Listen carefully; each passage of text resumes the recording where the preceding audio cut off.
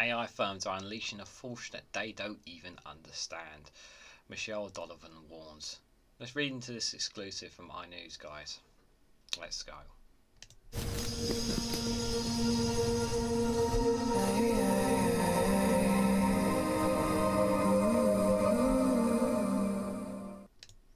Good morning, good afternoon, good evening, wherever you are in the world. This is REGANELITE here with an exclusive from iNews with a headline that AI firms are unleashing a force that they don't even understand.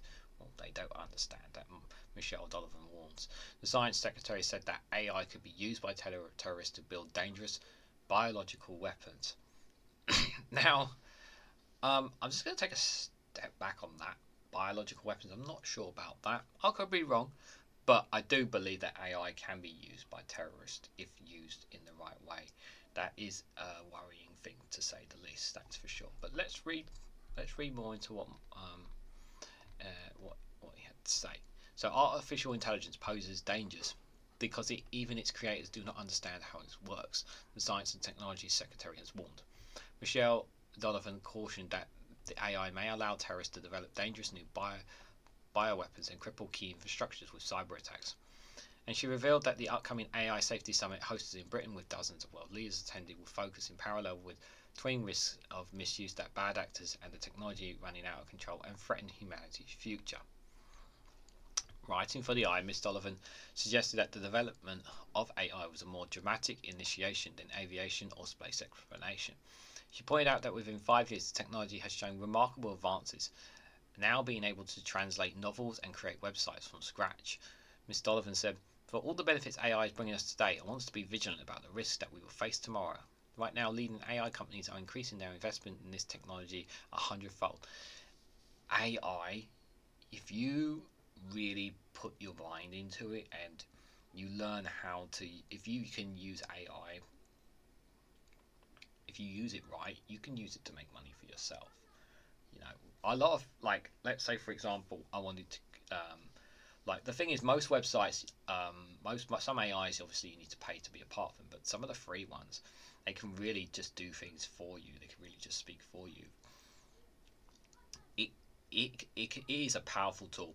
If you've got kids, you should encourage them to learn how to use AI, because that could make them a lot of money, because this is going to be the future, whether we want it or not. Obviously there needs to be laws, there needs to be checks and balances with artificial intelligence, but this is going to come to fruition, more of it as time passes on, whether we want to have artificial intelligence in our lives or not. It is going to be the future. But yeah, I do think, yeah, that we can't always control artificial intelligence, but we need to have safety measures in to give us the best possible protections that we can. And obviously the danger of it being I think it is inevitable that things may end up in the hands of the wrong people as well, and we need to make sure that we try to prevent that as much as humanly possible, shall we say.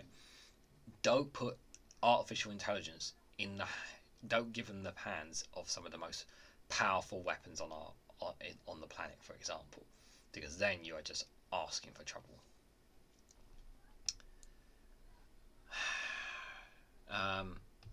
This will yield extremely powerful modules, capabilities that no one, including the companies themselves, may fully understand. I want to see these modules being evaluated rigorously before they are released, so that people can have total confidence in their safety both now and in the future. 100% agree.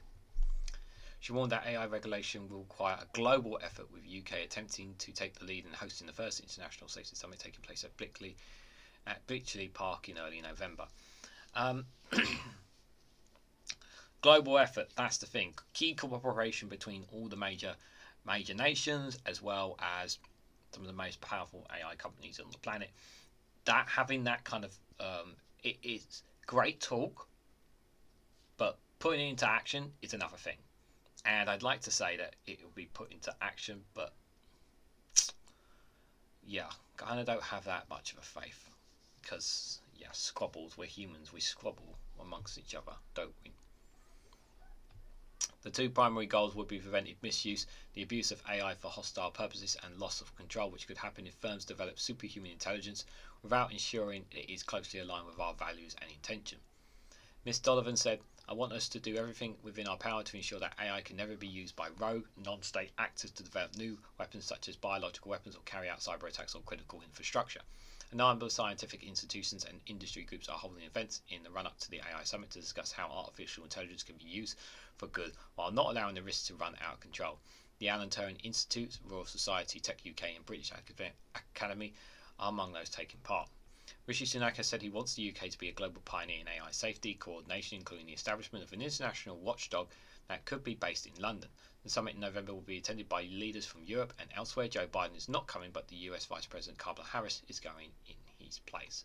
Yeah, we should be concerned about AI. I think it's a good food for thought, I would say, on AI. But like I've said in the video, like I said earlier, guys, so it is coming. It is inevitable. Artificial intelligence, and we've already got it here, but it's only going to get more advanced, and it's already going to have